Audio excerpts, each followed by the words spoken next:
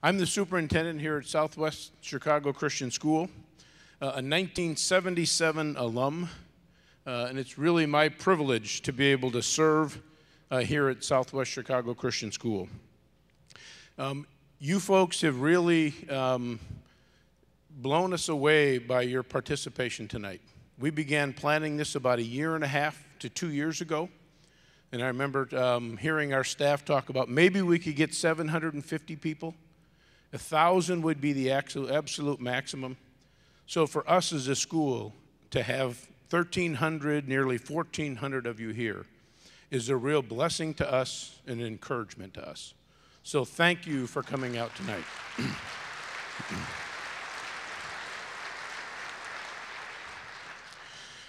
I do want to make a couple of acknowledgments as we close tonight. First, we have Joel Westa, who is the head of Christian Schools International, with us tonight. And you may have seen a certificate that they brought tonight and gave us in commemoration of our 100th anniversary. So we're thankful to have Joel here. And Joel, if you wouldn't mind standing just a minute. There he is, way in the back in the middle.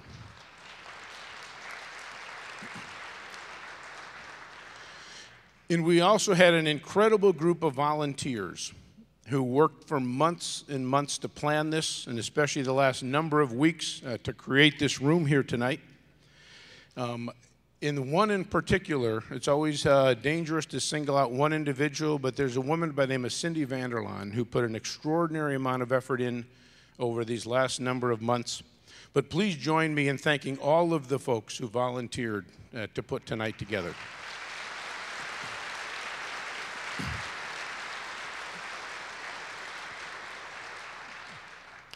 As I reflected on closing tonight, this celebration, the words of an old hymn that I learned as a child and sang hundreds of times came to my mind.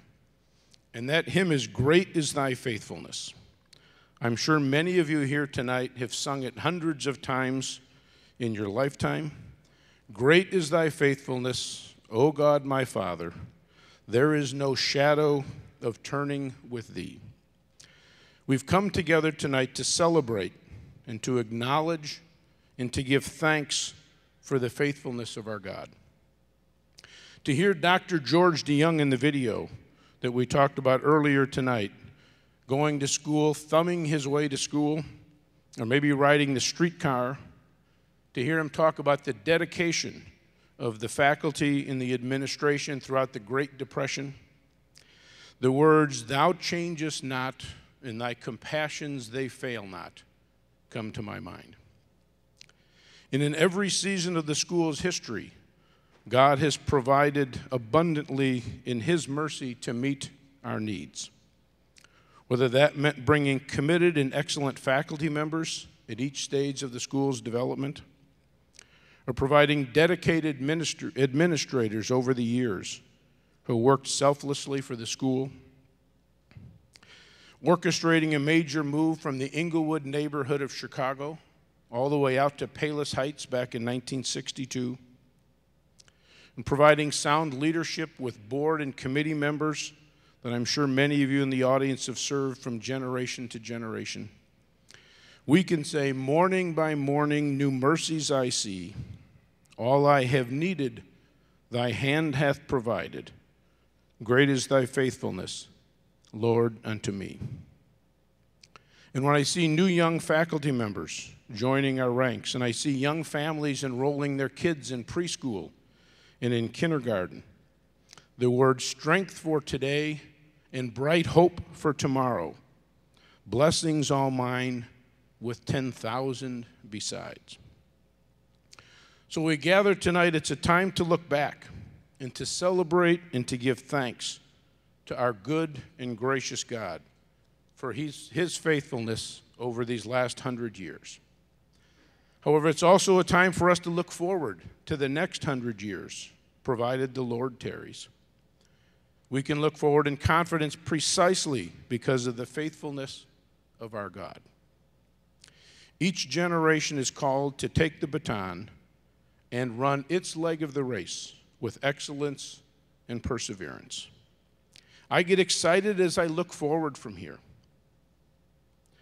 I get excited because I have a 2.5-year-old granddaughter that the Lord willing will be a student here in the next couple of years. I get excited when I see 900 young kids show up every day, eager to learn, at least most of the time, right? Eager to hear stories of God's faithfulness from generation to generation. Eager to hear the story of how God is at work in the world and how, as one of his beloved children, they will one day take their role in this world that God created. I want our granddaughter to have a Christian education. I want her to view the world and to view her life through the eyes of Scripture, and to see her life of God's overarching plan for the world that he created, the world that he redeemed and the world that he is now restoring. That excites me every day and gives me the passion and the love for Christian education. Our goal for this 100-year celebration is to raise $500,000. It's not a small sum of money. However, we serve a God who's in the business of multiplying, just like he multiplied the loaves and the fishes when he fed the 5,000.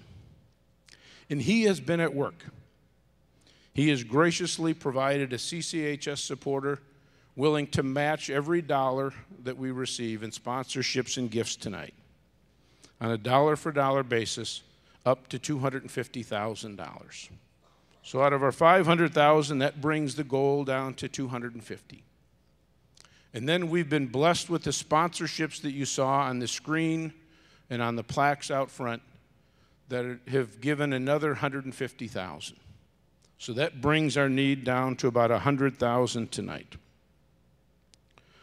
So as you look around the room or look across the table at each other, that's our goal for tonight, is to raise another $100,000. All of you are well aware that we always have needs here at a Christian school. As I look around this room, I see many people who have served on the board and on committees or administrators, so I know that you know what I mean. Funds are always tight, and needs are always greater than the funds available. And many families struggle to afford a Christian education. But God always supplies. He multiplies the resources that we have to accomplish his purposes. Or maybe I should say he multiplies his resources that he's entrusted to us to accomplish his purposes. So as we look tonight for this celebration, we would like to use the funds to do several things. First, we want to remodel the Chicago Christian High School front entry. They say you can't make a second first impression, and we want to improve the first impression that we make to prospective students and to visitors. We also want to tell the story in the mission of CCHS that you heard tonight, along with the faithfulness of our God in new and fresh ways in the front entryway. It's the largest portion of the needs that we are addressing tonight. You'll see on the screens a rendering of what a remodeled front entryway might look like. Second, we want to enhance the security at all 3 of our campuses to ensure the safety of our students and staff on a daily basis. We live in a world where violence is more prevalent, and we need to take prudent steps to enhance the safety of our students and our staff. And third, we want to provide continued professional development and growth for our faculty so they can be the most effective teachers that they can be. This involves staying current in their area of expertise and also adapting to the increased use of technology in the classrooms. Our faculty are the most vital asset for delivering a quality Christian education to our students, and we need to invest in those folks. And fourth, we desire to tithe out of the gross proceeds of tonight's event to our school's foundation in order to ensure the financial stability of the school for generations to come. The foundation has grown significantly over the last number of years, primarily through estate gifts, and now approaches approximately $8 million. The foundation's poised to be more meaningful and more important source of support in the school for years to come.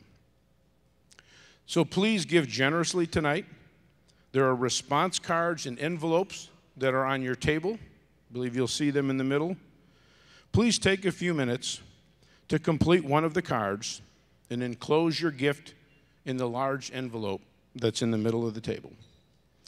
We'll be picking up those envelopes after the evening is over. And as you contemplate your gifts and place them in the envelopes tonight, we're going to be showing you a short video of Chicago Christian High School today. We'll then be closing the evening with 2 songs by the Friends of CCHS Choir.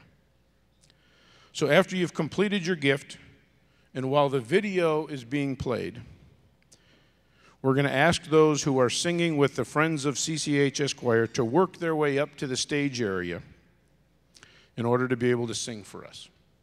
And we're delighted to have Dave Barr and Beverly Decker Barr lead and accompany the Friends of CCHS Choir tonight.